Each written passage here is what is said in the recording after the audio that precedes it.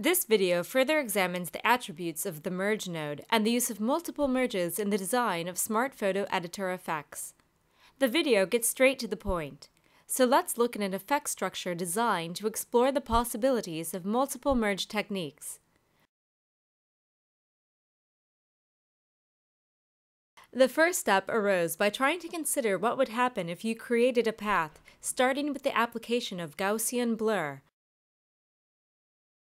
But rather than merging it up with the original image, create two distinct paths by merging the Gaussian blur output with itself, twice in fact, as shown. The idea was then to merge both these paths back into one path. The choice of merge modes was not entirely arbitrary, but the process was interactive. In other words, we made incremental adjustments until we arrived at the result achieved in the last merge.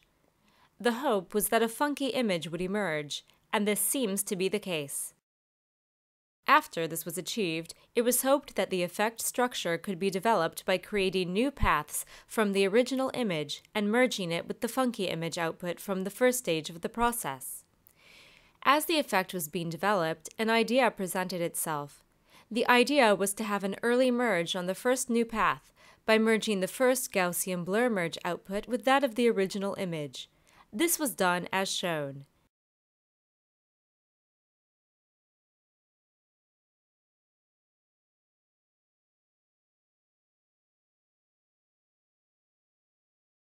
It became obvious to now merge the funky image output with the merge we have just made. Again, after a bit of tweaking and selection of merge modes, a very interesting effect started to appear. The last bit of refinement was based on trying to keep the black in our effect and make the effect a little more subtle. Hence, we merged the last output result with the original image again to create a quite striking result. We added a tone node to give users more control over the effect should it be published. In fact, we tweaked the final result by increasing brightness, etc. The design concept started off by considering what-if questions, and through a process of incremental changes to node parameters, a credible and valid effect has been created.